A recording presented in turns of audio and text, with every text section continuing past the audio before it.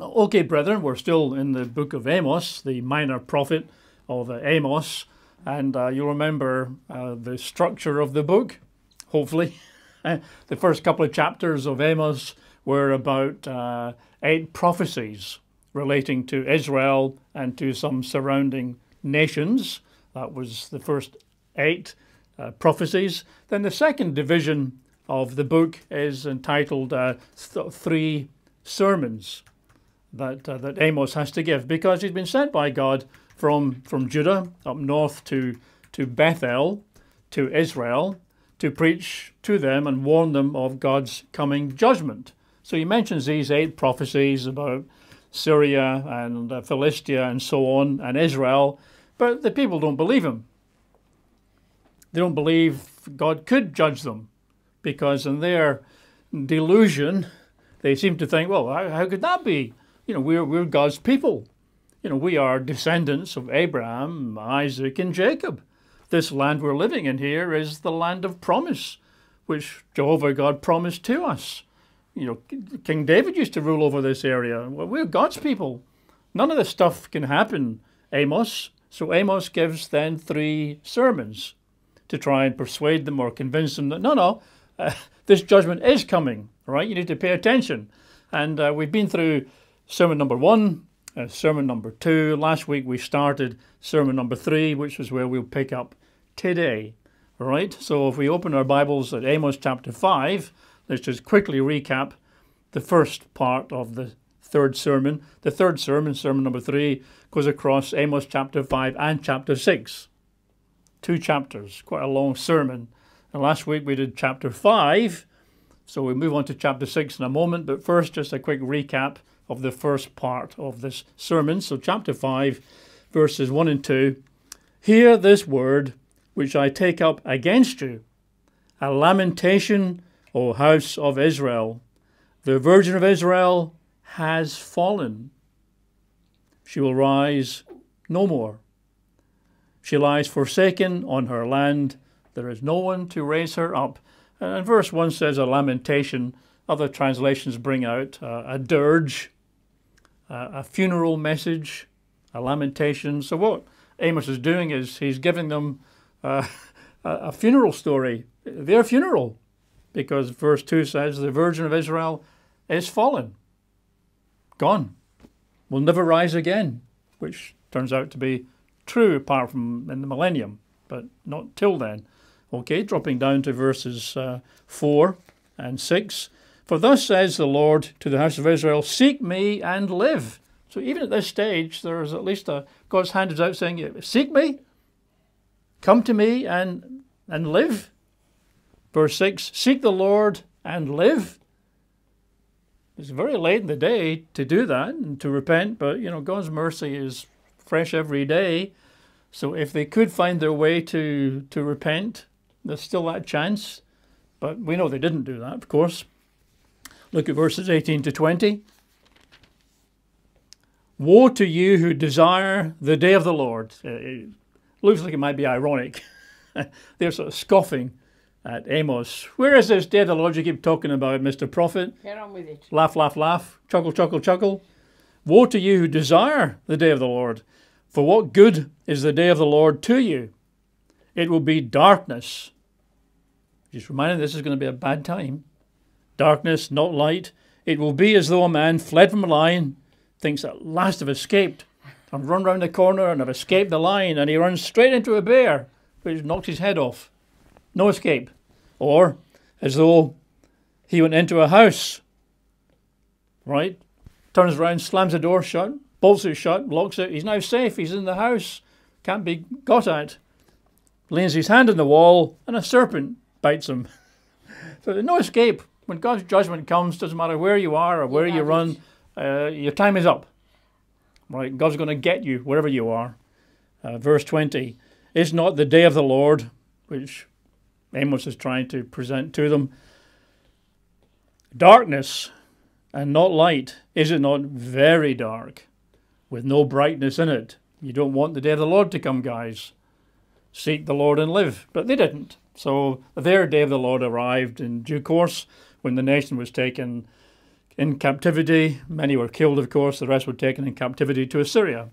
Look at verse 27, which is the final wrap-up of this part of the third sermon. Therefore, says God, I will send you into captivity beyond Damascus, says the Lord, whose name is the God of hosts, the God of armies. So Amos is trying his hard to say, look, this is going to happen. You are going to go into captivity. Now, many will be killed, of course, before then. Many will starve in the siege, be killed by the sword. Those that survive, at least alive, will be taken off to captivity. In many cases with hooks through their mouths, taken off through the broken walls into captivity, which we know latterly was to Assyria, 722 BC, about 30 years after Amos is giving them this, if you like, final warning message. So that's that. Let's continue with chapter 6 now. So it's still the third sermon, just happens to spread over 2 chapters. Chapter 6, verse 1. Woe to you who are at ease in Zion and trust in Mount Samaria, notable persons in the chief nation to whom the house of Israel comes. Well, woe is, of course, I think we know, a curse. It's not just a passing reference. It means woe, cursed. To those who are at ease, some translations say complacent. There's nothing wrong with being at ease. I quite enjoy a bit of ease now and then, if I can, right? But at ease here means that you should be looking at the terrible things happening. You should be pondering, your walk with God. You shouldn't be neglectful, lazy, enjoying luxury at a time of crisis, which is what they were doing. Woe to you who are at ease in Zion, which of course is Jerusalem and Judah, and those who trust in Mount Samaria. That would be Israel, trusting in their capital city. It's they thought perhaps impregnable. They've got a mighty army based at Samaria. They've got in this case, King Jeroboam II, right? They should be trusting in God. They should be dealing with the issues around them, the crime, the bribery, the injustice. Verse 2, go over to Calneh and see, and from there go to Hamath the Great, then go down to Gath of the Philistines. Are you better than these kingdoms, or is your territory greater, or is their territory greater than yours? So it looks like there's 3 cities mentioned here. I don't know much about them, Calneh, Hamath, and Gath, but I believe all those 3 cities were quite important cities in the day, had been subjugated, taken over, under other rule. And what it seems to be the case is Amos is saying on God's behalf, look at these big cities, these important cities, they've been subjugated. Do you think you're any better? Right? Do you think you're more important than these cities? They've already fallen, right? You're no better. So don't be arrogant. Don't be somehow so proud of yourselves that you think this can't happen to you. It can. And Amos says, it will happen to you. Verses 3 to 7. Woe to you who put far off the day of doom, who cause the seat of violence to come near. So you're ignoring the reality of God's coming judgment, but you're immersed here and now in violence. Those, verse 4, who lie on beds of ivory, stretch out on your couches, eat lambs from the flock and calves from the midst of the stall. These people, at least the ruling class, were living in near luxury. Beds of ivory, or perhaps decorated with ivory inlay and so on, eating lambs and calves, or the finest food, stretching out on their lounges and their couches, who sing idly to the sound of stringed instruments and invent for yourselves musical instruments like David, who drink wine from bowls, anoint yourselves with the best ointments and perfumes and creams. But you're living in luxury. Bowls of wine, the very finest meals.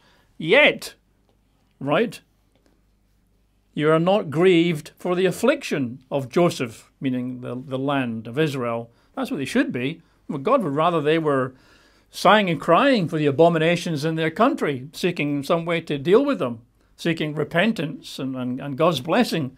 But instead of that, they're enjoying the good life. while all around them is bribery, exploitation, injustice. Verse 7, therefore they shall now go captive as the first of the captives, and those who recline at banquets shall be removed. If you look at verse 1, these people see themselves as notable persons, famous persons, right? They want to be first in society, looked up to, by the peasants because they're so important and famous, celebrities.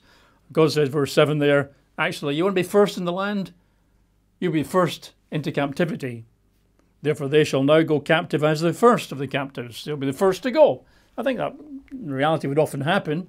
When an invading nation would come in, they'd try to find the educated, the wealthy, the courier, the courtiers, the royal family, get them first, drag them off into captivity. They'll be the first to go. Verse 8, the Lord God has sworn by himself, the Lord God of hosts says, I abhor the pride of Jacob, hate his palaces, therefore I will deliver up the city and all that is in it. It's going to happen. Now, if God says something, if God says, I'm going to bring judgment on this nation and destroy it, take you captive far away, well, God will do that. Right? God's word is good. Right? God cannot lie. So it says, verse 8, God has sworn by himself. Can't swear by much else, can he? God swears by himself or by his own holiness, I will do this. That's a vow. If Almighty God says he'll do something, he'll do it. Right? If he vows and takes an oath to do something, you rest assured it's a done deed. And he says he's going to do it. God has sworn by his own self. I abhor the pride of Jacob, or Israel. Therefore, I will deliver up the city and all that's in it. It will happen. Because God hates pride. God resists the proud. It says elsewhere, gives grace to the humble. If these people would humble themselves and seek the Lord, it would be very different. But God resists pride. I think it says in Proverbs, pride goes before destruction. Right? And a haughty spirit before a fall. So at this stage of the game, it looks like it was a sort of golden age for the land of Israel. Jeroboam II, who was the king at this time, reigned for over 40 years, which is, I think, 41 years. That's the longest period of rule in Israel's history. So it was a time of considerable stability. And Jeroboam, though he was not very good from God's perspective, he was an okay ruler in civilian terms. So the land had peace, relative peace with nearby nations. It prospered. It was a golden age. People lived comfortably, as you can see here, on ivory beds, couches, at least the wealthy ones, the rulers, the elite. No doubt at the bottom, life was pretty grim, right? Especially since justice was difficult to obtain. Too much bribery, too much people at the top scratching each other's backs and so on. But God says here, he swears, you're going into captivity. End of story. Let's move on to verses 9 and 10. Verses 9 and 10 are a little bit difficult to translate, it seems, so somewhat obscure, but we'll do our best to get some sort of handle on them. Verses 9 through 10, then it shall come to pass that if 10 men remain in one house, they shall die. Remember the previous verse says God will definitely deliver up the city and everybody in it to destruction. He swore it's going to happen. So part of that is verse 9. It shall come to pass at that time, when God delivers up the city, that if 10 men remain in one house, they shall die. Nobody escapes. Pretty much. And when a relative of the dead, with one who will burn the bodies, picks up the bodies to take them out of the house, he will say to one inside the house, are there any more with you? So I think some translations say an uncle, a relative who turns up, obviously after the event has happened. And somebody suggested that, well, once the Assyrians arrived in the land and people died and many were taken away captive, there might be some extended families a few miles south in Judah. Quite easy to understand. Today, many people live 20 miles, 30 miles, 50 miles apart from their families. That could be the case then. Anyway, a relative turns up to do the decent thing with the dead bodies, and then he gets to the house in question and says, "Are there any more with you?" Then someone will say, "None, everybody's dead." And he will say, "Hold your tongue, for we dare not mention the name of the Lord." So what you can take away from that is 10 in the house, they're all dead. Yet somebody must be remaining alive, because when the person, the uncle, the relative comes and says, anybody else in there, apart from these ones here? And the voice answers, "Nope, nobody else here, just us." And if they all die, I guess that person must be perhaps about to die. And then the latter part of verse 10 says, he will say, "Hold your tongue, for we dare not mention the name of the Lord." That's obscure. But the best guesses are, if God has cursed the land, that's why people are dead, and here all 10 in the house are dead, that could be starvation in a siege of the city. It could be disease or plague that often follows on war. If it's an end time application you're looking for, this could be biological warfare as a result of all 10 being dead, or perhaps radiation, right? So they're all dead, or one has got enough breath to shout out, "Nobody else, just us." And the guy says, "Don't mention God's name." Now, it's thought there's probably a superstitious element to this, that what people thought in those days was, if God's cursing you, a nation, a city, a house, right, but you somehow survive a bit longer, you don't want to use God's name in case it draws his attention to you. Because you know that God's cursed you, I'm still alive, right? So thank God, don't use God's name, because God may have missed you. And if you shout out God's name, hang on, did somebody shout my name in that? Oh, I thought they were all dead. Oh, you should be dead. Boom, dead you are. So that might be the meaning of that. Ultimately, the key takeaway is they're all dead, right? Which is what God said he's going to do. He's going to deliver everybody from the city, either dead or into captivity. These ones here appear to be dead in a house. Disease, possibly. Let's move on and read verses 11 to 13. "For behold, the Lord gives a command. He will break the great house into bits and the little house into pieces." Going to fragment and shatter everything. Every building, every home, right? Every residence is going to be crushed, smashed to smithereens. That's what God's going to do. Going to bring judgment. And of course, remember, the point of Amos here is he's giving his third sermon, just trying to convince these people that, pay attention. You know, what's coming is going to be terrible. This day of the Lord, as he intervenes in your nation, Israel, Samaria, right, he's going to destroy everything. Doesn't matter where you run, into the house, away from the line, you'll meet a bear, you'll get bitten by a serpent, right? You're going to go into captivity. Seek the Lord and live, but if not, it's doom and gloom, right? Verse 12 and 13, "Do horses run on rocks?" Not very effectively. "Does one plough there with oxen?" That's not going to work, is it? "Yet you have turned justice into gall," or poison.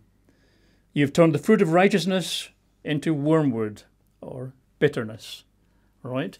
And so, do you run horses over rocks? No, that'd be absolutely absurd. That's stupid to do that. Only a moron would try to race a horse over rocky ground. Do you plough on the rocks with oxen? That's ridiculous, absurd, stupid. And yet, equally absurd, equally stupid, Israel, is you're turning justice, which God loves, into poison or gall. You've turned righteousness, which God loves, into wormwood or bitterness. That's as absurd as trying to run your horse over rocks. It makes no sense. Verse 13, "You who rejoice over Lo-debar, who say, 'Have we not taken Karnaim for ourselves by our own strength?'" Again, slightly obscure in the sense of the translators aren't too sure whether these are two places, one called Lo-debar, one called Karnaim. There certainly were towns or villages with those names. Some translators just translate the Hebrew into another word. You who rejoice over nothing, or not.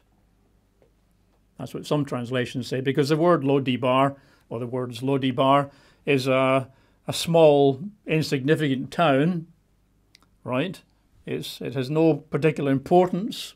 It's essentially nothing. And that's what it means. So you could translate Lo-debar as nothing town. So you who rejoice over capturing nothing town. Or the pure Hebrew, you who rejoice over nothing.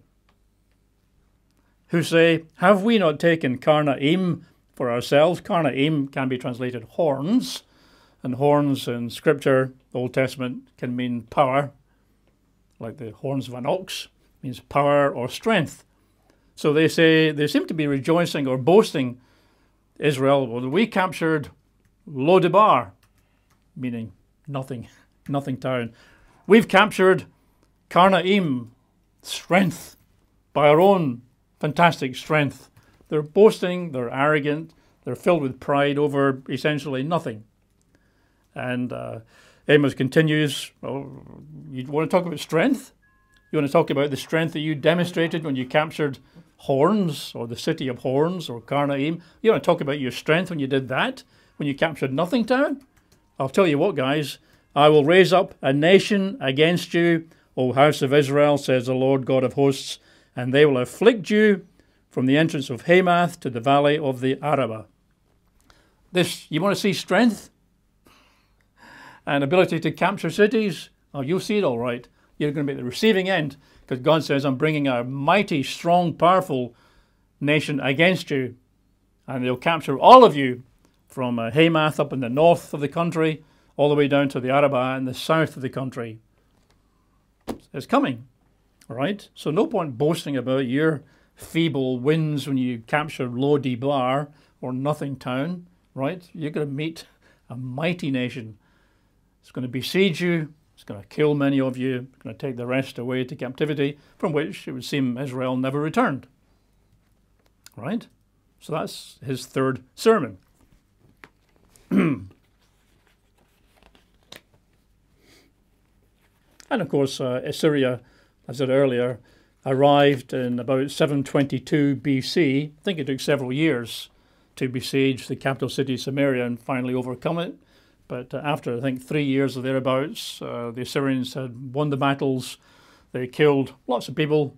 The rest they took captive and destroyed much of the land, and then brought others in sort of later on. So that's the three sermons. So you've got the 8 prophecies, chapters 1 and 2. You've got the 3 sermons as Amos works hard to convince them, this is going to happen, guys. You know, stop ignoring this. This is real. God has sworn he's going to do this, so you're paying any attention. And after that, Amos now moves into division 3, as it can be constructed, which are 5 visions. He's going to have 5 visions. Are a vision of locusts, a vision of fire, a vision of a plumb line, brackets possibly, close brackets, a vision of summer fruit, and a vision of stricken doorposts. Bit odd, that one, right? So 5 visions. So we'll get through... we'll probably... we'll get through more than one. We'll get through probably 4-ish, give or take a bit. And these visions go up to the last 5 verses of the book. So when you've got the 5 visions, that's pretty much complete. Then there are 5 promises on the last 5 verses at the very end of Amos chapter 9. So we're getting there. Next week we should complete. It's my intention anyway. So chapter 7, the first vision. Thus the Lord God showed me. So he saw something. It's a vision. Behold, he, God, formed locust swarms at the beginning of the late crop. Indeed, it was the late crop after the king's mowings. And so it was, when they had finished, the locusts had finished eating the grass of the land, that I said, O Lord God, forgive, I pray. Oh, that Jacob, the nation, may stand, for he is small. So the Lord relented concerning this. It shall not be, said the Lord. So there's only 3 verses, but there's a reasonable amount in there to look at. So there's this vision of locusts. We know what locusts do. We read the book of Joel some months ago. Locusts arrive, they devour all the greenery, and then you're sunk as a nation because you need the grain, the grasses for food, so that your livestock can live off the food. Without that, you're going to go hungry, possibly starve, and of course you might be impoverished because it was an agricultural, agrarian society. If there's no grain and the cattle are dying and there's nothing to eat, you become very impoverished, right? So bad time. And it says here that God forms the locust swarms at a particular time. It says at the beginning of the late crop. Indeed, it was the late crop after the king's mowings.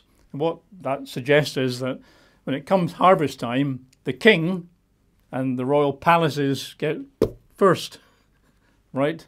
So you have to take your first harvest and give it to the king.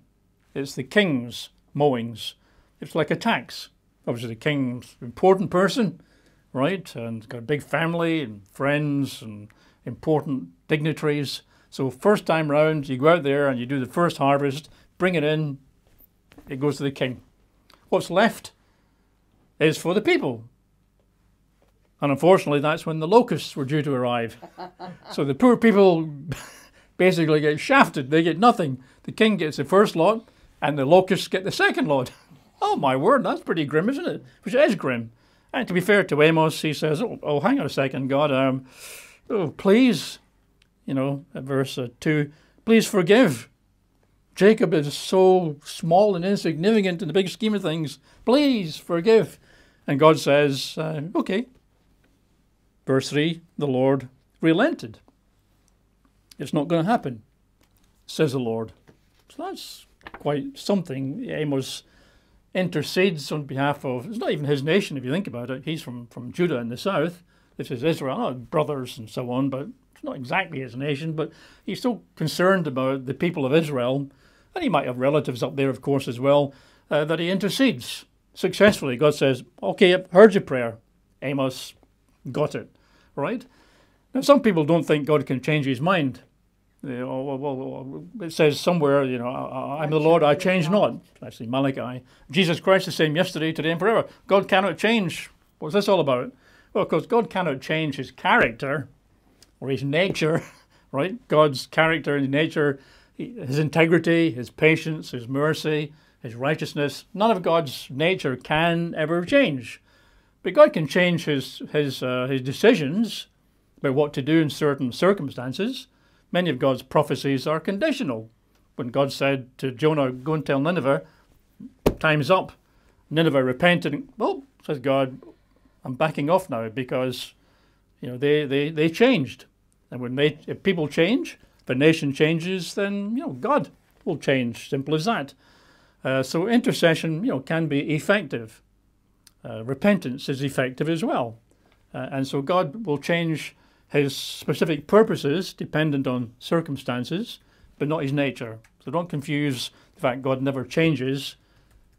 His righteousness, his truthfulness, his mercy, his compassion, his faithfulness never ever change.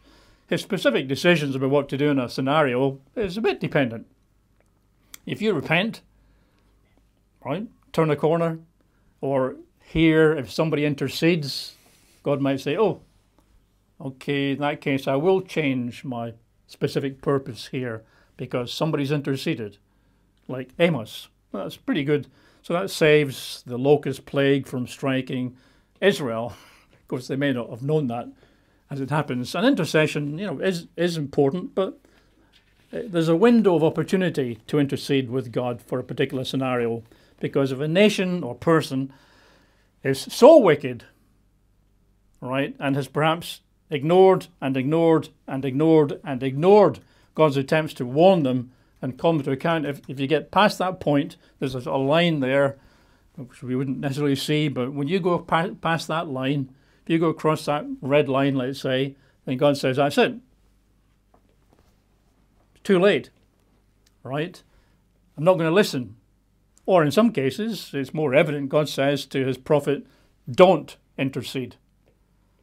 I do not want you to pray or intercede, because if you do, I'll be tempted to listen to you because my compassion, my mercy, but I don't want to be there. So don't intercede. And we can see that if you hold your place there. Turn to Jeremiah chapter 7. So Isaiah and then Jeremiah chapter 7. Read a few verses here. Let's get to Jeremiah rather than Isaiah. Jeremiah chapter 7.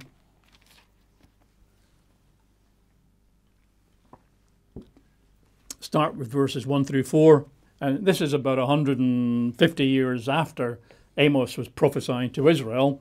Jeremiah is now prophesying to Jerusalem, just a very few years before the Babylonians arrived. So their time in Jerusalem was just about up. Verses 1 through 4. The word that came to Jeremiah from the Lord, saying, stand in the gate of the Lord's house, that's the temple, and proclaim there this word, and say, hear the word of the Lord, all you of Judah, who enter in at these gates to worship the Lord. They're turning up ostensibly at the temple to worship God, but the hearts were, of course, not in it. Thus says the Lord of hosts, the God of Israel, amend your ways and your doings, and I will cause you to dwell in this place. Do not trust in these lying words, saying, the temple of the Lord, the temple of the Lord, the temple of the Lord are these. So they were a bit sort of superstitious. They didn't live God's way. They weren't honest and faithful, but they thought, well, God's temple's here. This is Jerusalem, the place where God has placed his name. There's the temple built by Solomon according to God's design and specification. Nothing can happen to us here because, look, there's the temple. And we know God would never destroy his own house, right? Well, because that's not at all true, as God points out in verse 12. So I'm cutting rather quickly through the story. Go now to my place, says God, which was in Shiloh, where I set my name at the first, and see what I did to it, because of the wickedness of my people Israel. So in earlier days, in Israel's history, Shiloh was the place that the nation came to keep the feast days and the sacrifices and worship God. And now Shiloh is destroyed. It's all just ruins. God says, I don't count on my temple because it's my place where my name is, because go and look at Shiloh. There's a precedent for my intervening and destroying any place that I previously called my own. Look at verses 15 and 16. Verse 15. He continues, I will cast you out of my sight, Judah, as I have cast out all your brethren, the whole posterity of Ephraim. They had precedent. They had an example. God had cast out Ephraim or Israel, Jacob, Isaac, whatever you call them, right? God says, I cast them out because they didn't obey me and humble themselves and walk with me. And of course, get with the plan. That's what's coming your direction. And then the part I'm going to get to, verse 16, God says to Jeremiah, therefore, Jeremiah, do not pray for this people, nor lift up a cry or prayer for them, nor make intercession to me, for I will not hear you. It's a bit scary in a sense, but what God's saying is, time's up. I've sent numerous prophets over the past century to Jerusalem and Judah. They endlessly ignore me. I can't get through to them. I'm going to judge them. And by the way, Jeremiah, don't you try and change my mind. Of course, God's mind can be changed. If you remember when God was going down to Sodom and Gomorrah to check out the stories coming out of there, and he was speaking to Abraham, and Abraham said, hang on a second, would you destroy that city? Even if there's righteous people, what if there's 50, 40, 30, 20, 10? God says, okay. If there's 10 righteous people there, I will not destroy the city. Of course, what Abraham was interested in was his nephew, Lot, who was there, right? But Abraham interceded with Jehovah God, who said, okay, I understand. You want me to leave the city alone if there's 10 righteous? Of course, there wasn't. But probably partly because of that, you know, the angels grabbed Lot and his wife and his 2 daughters and dragged them out of the city and pushed them out to safety, and then God destroyed Sodom. So Abraham interceded there. You can think of the examples perhaps of Moses with the difficult people behind him as he led them through the wilderness, right, towards the promised land. Quite often, Moses had to intercede with God. God would say, look, these people are so wicked, I can't take any more of it. I'm going to destroy them all, Moses, and I'll start a new nation with you. And Moses said, oh, hang on a second. Oh, let's think about that, shall we, Almighty God? And so he interceded on several occasions, including once for his brother Aaron, after he built that golden calf, right? And at that point, Moses interceded, and God listened. God will listen. But there comes a point when God says, I don't want to hear anymore. Like there, don't pray for these people. They're your people, Jeremiah, I understand that. Don't pray for them. Don't intercede. I've got to do what I've got to do, and I don't want you getting in the way, right? So that's quite an interesting approach. Back to Amos now, in chapter 7. So that was our first of our 5 visions, the locust one, which God relented on because of Amos's effective intercession. The next one is verses of 4 through 6. Thus the Lord God showed me, behold, the Lord God called for conflict by fire, and it consumed the great deep and devoured the territory or the land. And then I said, O Lord God, cease, I pray. O that Jacob may stand, for he is small. So the Lord relented concerning this. This also shall not be, said the Lord God. So this vision is of fire, possibly literal fire, like drought conditions, scorching heat, withering of all the plants, and lack of water, even the deep, so to speak, being dried up. Some think fire is just a picture of invading armies. Right? Choose whichever one you think is more appropriate. But whatever it was, the vision is certainly a vision of fire. And intercession happens again, and God says, okay, Amos, my man, I won't do it, which is pretty good. And of course, you have to think, if Amos hadn't interceded, right, then God probably would have sent the locusts and the fire. So intercession is important. But, there's a time when God says, I don't want to hear. Don't bug me. I've got to do what's right here. I'm a righteous judge. I must do what is right and righteous, so don't get in my way. Which might have something to do with the next vision, which is a little bit less than clear, I've got to say. Verses 7 through 9. Do we have a... No. Thus he showed me, behold, the Lord stood on a wall made with a plumb line in his hand. And the Lord said to me, Amos, what do you see? And I said, well, a plumb line. The Lord said, behold, I am setting a plumb line in the midst of my people Israel. I'll not pass by them or overlook them or forgive them any more. It's quite serious. The high places of Isaac shall be desolate. The sanctuaries of Israel shall be laid waste. I will rise with the sword against the house of Jeroboam, or the dynasty of Jeroboam. So the standard explanation of this passage here, the most popular one, you find it in most commentaries and so on, which might be the right one. There's a couple of problems with the translation, but the story here is that God has built a wall with a plumb line. Therefore, the wall is bound to be straight, upright, perpendicular to the land, because there's a plumb line, heavy weight on a line that hangs vertically, and so the wall is built vertically. It's upright, it's true. And then God says here, I'm going to hang that plumb line over the people of Israel and see what it looks like. You know what it's going to look like, right? Are they going to be true and upright, or are they going to be deviating from what's true? Well, of course, the answer is they're going to be deviating because they're no longer following God or his ways or God's laws, right? So when God does that, he's going to find that, well, the people are deviating from what's true. They are perverse. They are corrupt. I can see it by holding up my plumb line. Therefore, I'm now entitled to go and destroy them. like verse 9 says, the high places, the sanctuaries will be destroyed, and the dynasty of Jeroboam the king will come to an end.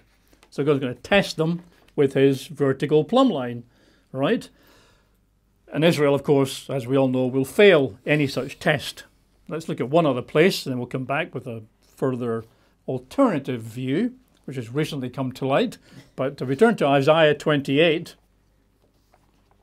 so Isaiah 28, which is written at roughly the same time as Amos, many of the same thoughts, ideas, issues are being dealt with.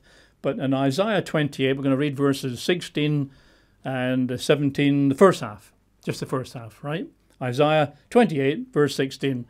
Therefore, thus says the Lord God, behold, I lay in Zion, Jerusalem this time, a stone for a foundation, a tried stone, a precious cornerstone, a sure foundation. Whoever believes will not act hastily. Also, I will make justice the measuring line and righteousness the plummet, or plumb line. So what God says there is he's going to use justice, truth, justice, integrity as a measurement of the land, or of Zion in this particular case.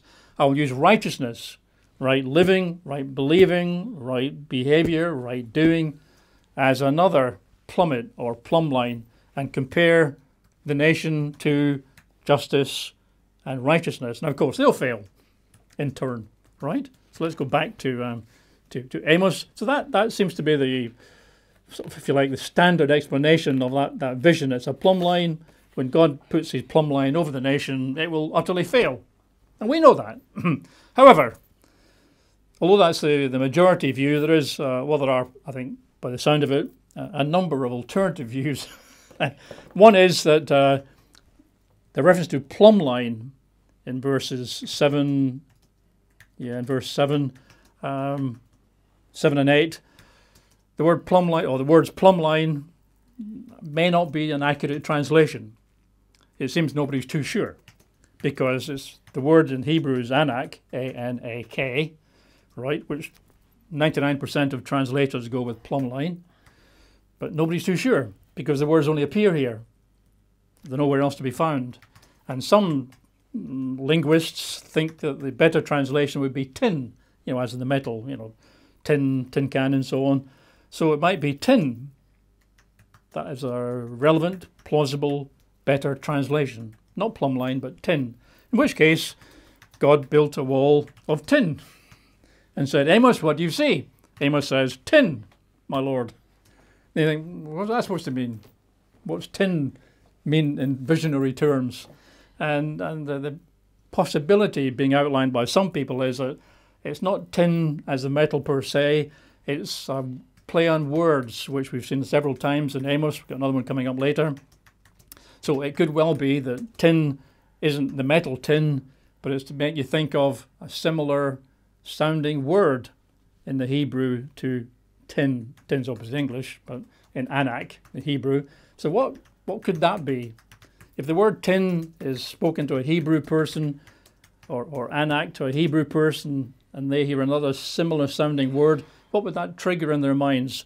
And the idea appears to be, the end of verse 8, behold, I'm setting tin, meaning you, Amos, in the midst of my people, Israel. I'm not going to forgive them, overlook their problems anymore.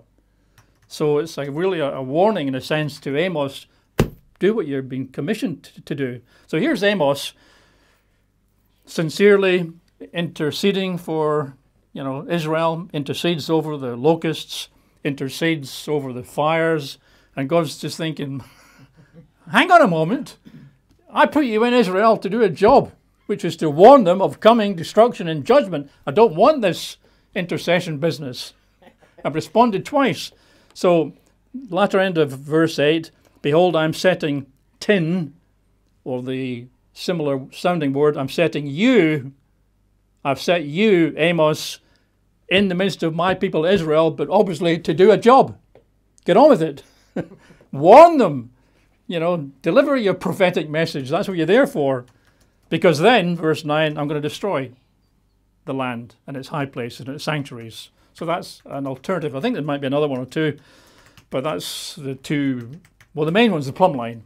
And then possibly God is having a little bit of a correction of Amos here.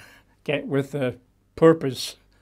Amos, you know, your job's not to stop me carrying out my judgment. Your job is to warn these people, which then brings us into the next few verses. Amos chapter 7. I'll read verses 10 and 11 to start with. Then Amaziah, the priest of Bethel, sent to King Jeroboam, saying, Amos has conspired against you in the midst of the house of Israel. The land is not able to bear all his words. For thus Amos has said, Jeroboam, that's you, O king, shall die by the sword. Israel shall surely be led away captive from their own land. And of course, broadly, that is what Amos has been saying. Right? But Amaziah doesn't like it. Amaziah, the priest of Bethel. So he shops Amos to the king, probably hoping the king will send a squad of troops, cart Amos off and do him in, you know, bury him out in the desert somewhere, right? But notice in verse 10, Amaziah, the priest of Bethel. So let me just repeat what we covered last week. Bethel is not accepted by God as a place of worship and sacrifice. You can only worship God in a public sense at Jerusalem, the place where God has placed his name. All sacrifices must be brought to Jerusalem, to the altar in Jerusalem, in front of the Ark of the Covenant in Jerusalem, where the priests of God and the Levites will service God and his temple needs. Bethel is not accepted. Bethel had an interesting history, right, where Jacob had this dream of a staircase going up to heaven and built an altar there at one point. But Amaziah is not God's priest. Amaziah is not God's priest. The temple at Bethel was not God's temple. The feasts they kept there were unacceptable to God. The sacrifices they gave there were not acceptable to God. So Amaziah is a sort of idolatrous, possibly even pagan priest. Remember we saw last week, God says, I hate your feasts, I hate your sacrifices. And I said last week, you know, some people jump on that and say, oh, look, God's giving the game away. He hates his biblical feasts. No, he doesn't. Those feasts were the feasts of idolatrous people. Jeroboam even moved the feast of the 7th month of the year to the 8th month. He put his own priests, you know, corrupt individuals in. There's a golden calf at Bethel that they worship. It's not a place where God is worshipped, right? So anyway, he shops Amos to the king. But moving on, verse 12. Then Amaziah said to Amos, Go, clear off, you seer. Flee to the land of Judah. There eat bread and there prophesy, but never again prophesy here at Bethel. This is where the king's sanctuary is and the royal residence, or some translations say temple, right? And I think there was a temple there. That's what archaeologists suggest. A proper temple with, you know, altar place, a place of the animals to be kept, you know, the lambs, the sheep, the oxen, bulls, and so on. Places for the priests and the pretend Levites to stay, for guests to arrive and stay, and so on. Go away. That's what he says. Don't want to hear from you. Shut up. Which, if you think about it, is very similar to Amos 2, verses 11 and 12. Just want to turn back there for a second. Amos 2, verses 11 and 12, part of the first 8 prophecies of Amos. I raised up some of your sons as prophets, said God, the purpose of giving the people information, instruction, you know, warning and so on. And some of your young men as Nazarites. Isn't that right, O you children of Israel, says the Lord? But you gave the Nazarites wine to drink, therefore breaking their vows. And you commanded the prophets, saying, do not prophesy. So that happened a number of times. And here Amos is getting it in the face from the priest Amaziah. So back to chapter, whatever that was, 7. So he says, clear off. Back to Judah, troublemaker. Verse 14, then Amos answered and said to Amaziah, I was no prophet, nor was I a son of a prophet, but I was a sheep breeder and a tender of sycamore fruit. You know, back in Tekoa, where he came from. Sheep breeder, possibly a wealthy individual. Some people say the Hebrew of the book of Amos is very good quality, educated type of literature. So Amos might have been a fairly wealthy sheep breeder, an educated man. But anyway, God says there, verse 15, then the Lord took me as I followed the flock, and the Lord said to me, go, prophesy to my people Israel. So Amaziah says, don't prophesy. Amos says, Jehovah God told me to prophesy. Who do you think you are? Now therefore hear the word of the Lord. You say, do not prophesy against Israel. Do not spout against the house of Isaac. Therefore thus says the Lord, your wife, Amaziah, shall be a harlot in the city. Your sons and daughters shall fall by the sword in the coming invasion. Your land shall be divided by survey line allocated to the invading armies. You shall die in a defiled land. And then summarizing the end of sermon number 3, Israel shall surely be led away captive from his own land. So Amaziah doesn't have much of a future. It says there, verse 17, your wife shall be a harlot in the city. Some of the scholars think possibly she already was, because it looks like there was temple prostitution at this temple here in Bethel, part of the worship of whatever gods they worship there. They had the golden calf and probably other gods as well. And we read in an earlier chapter about how a man and his son went into the same woman, right? That appears to be the temple prostitution that probably was taking place there. And so the feeling is if Amaziah was the sort of chief priest of the temple there, wouldn't be too surprising if his wife was also playing a harlot as part of the overall, temple prostitution, temple services. Maybe not, doesn't matter. In the future, at least, they're all going to die or be captives in a foreign land. And like the tail end of the verse says, Israel shall surely be led away captive from his own land, right? So Amaziah is trying to silence God's prophet. Thankfully, God's prophet isn't interested, especially if she's been told about the tin prophecy, the plumb line / tin prophecy. I put you in there for a reason. Amos, get on with it. Stop faffing about and stop intervening in my prophesied judgments, possibly. Moving on to the next vision, it's chapter 8. We won't get too far now, I think. We've only got 6 minutes to be fast.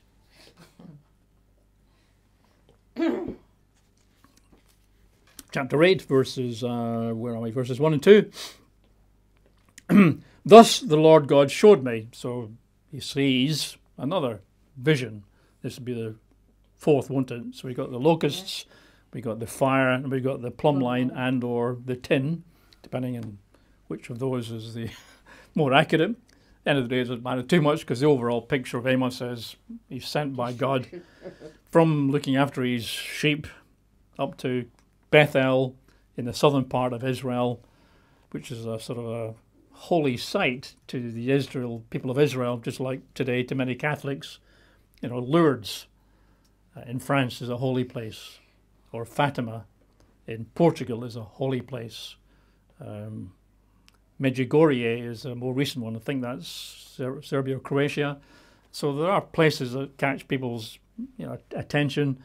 They make pilgrimages there, and Bethel was such a place, right? So he sent there with this message to Israel. Clearly, they didn't really believe him. He has his 3 sermons to try and make his point more clearly. At the end of that, it's his 5 visions. We find out that Amaziah, the priest of Bethel, I guess a leading figure in Bethel, says, clear off. Don't hear any more of your nonsense, right? I've warned the king about you. He'll be after you soon. Clear off if you want to live, right? So clearly the people of Israel, the priesthood at least, and no doubt the king, not paying any attention. So what more can God do? We've looked at lots of minor prophets recently, and you can see every one of them, God sends out a warning and a call for repentance. Please repent. Please seek the Lord and live. Please return to me and live. But what more can God do? And like I said earlier, there probably is a red line or something somewhere that God can see, and you and I may not see it, but at some point, a nation or a person, a you and a me, goes past that line, and then we're in serious trouble. Anyway, moving on to vision number 4. Thus the Lord God showed me, behold, a basket of summer fruit. And he said, Amos, what do you see? And I said, well, a basket of summer fruit. And the Lord said to me, the end has come upon my people Israel. I will not pass by them any more. I will no longer overlook their sins. I will no longer spare them, other translations bring out. A bit like we read earlier at the end of the plumb line / tin. God says, I'm not going to pass by them any longer. I've made my mind up. This is going to happen. I've sworn by myself, my holiness, this is going to happen. So this is a basket of summer fruit. And of course, a basket of summer fruit, you pick at a time when it's ripe, right? And so what it's implying here is the time is ripe for Israel to be punished. You don't pick summer fruit prematurely. It's not going to be very tasty, is it? It's all sort of terrible and bitter. But there's a right time when you pick summer fruit. And the summer fruit's been picked. It's in a basket. It was picked when it was appropriate, suitable. It was ripe for picking. It's ripe for harvesting. And the end has come. It says in verse 2, upon my people Israel, the end has come. Right? It's imminent. So this particular vision is really, I guess, emphasizing to Amos and to the people, the end, the destruction is imminent. Now, it turns out to be about 30 years away, so maybe that's perceived to be imminent in God's thinking, but it's very, very, very close. There's little time left. It's imminent. The end has come. Now, there's another play in words here. It's easier to follow play in words than the tin thing earlier. That's a bit more obscure, that one. But this one's a bit easier because the two words summer fruit come from a single Hebrew word, which you pronounce as kayitz, which you would spell in English letters as Q-A-Y-I-T-S, kayitz. That's two English words, summer fruit, kayitz. The word end, the end has come. The word end is from a Hebrew word ketz, Q-E-T-S. So you get kayitz, ketz. Very, quite similar. They're probably more similar in a proper Hebrew speaker's pronunciation than mine, right? But kayitz and ketz, very similar. So when you see the basket of summer fruit, it's just to be taken as, it means the end. The end is upon us, right? The people are ripe for harvesting. And like it says there, I will not pass by them anymore. I will no longer overlook their transgressions. That time has passed. Verse 3, and the songs of the temple, the idolatrous, apostate temple. When you're reading like Amos, don't confuse priests, feasts, temples with Jerusalem, right? Jerusalem's where God's name was. It's where the Ark of the Covenant was. It's where the chief priests were. It's where the Levites were. That's fine. You go there, worship God. Bethel, none of that. Everything you do at Bethel, if you're worshipping, sacrificing, is an abomination to God, right? And of course they were singing there as well. They might have had choirs. If not, they'd gather as people. They might have strong drink, right? At the feast times, they might sing, might dance, right? But verse 3, the songs of the temple, the idolatrous temple at Bethel, shall be wailing in that day, says the Lord God. Many dead bodies everywhere. They shall be thrown out in silence. So this vision of the summer fruit is a vision of Israel being ripe and ready for harvest, and destruction is imminent. That's the key meaning of the basket of summer fruit. Okay, and then we move on to the latter part of the chapter, which we'll have to cover next week now. But the latter part of the chapter is basically, on the people's behalf, Amos asks God, why are you doing this? People still can't understand a thing, right? They are really quite blind. So Amos sort of puts in a number of implied questions. Why are you doing this to us, God? Well, what are you doing that for, God? And then God gives him the answers. This is why I'm doing it. And he gives a number of examples, 1, 2, 3, 4 or 5, I think, examples of why God is doing it, which they should have picked up on, long since. So that'll be next week now, as we'll look at the completion of the fourth vision of the summer fruit. Next week we should get to vision number 5, the stricken doorposts. Chapter 9, verse 1. Strike the doorposts. That's it. The vision of the stricken doorposts. And then, of course, we'll have the last 5 promises. So next week, hopefully, God willing, well, next week definitely, we'll finish the book of Amos one way or another, because the Sabbath after that, as I said earlier, is the Day of Trumpets. Other plans for that day. Practicing your trumpet playing, ready? No. That's us. Okay, so we'll conclude there for today.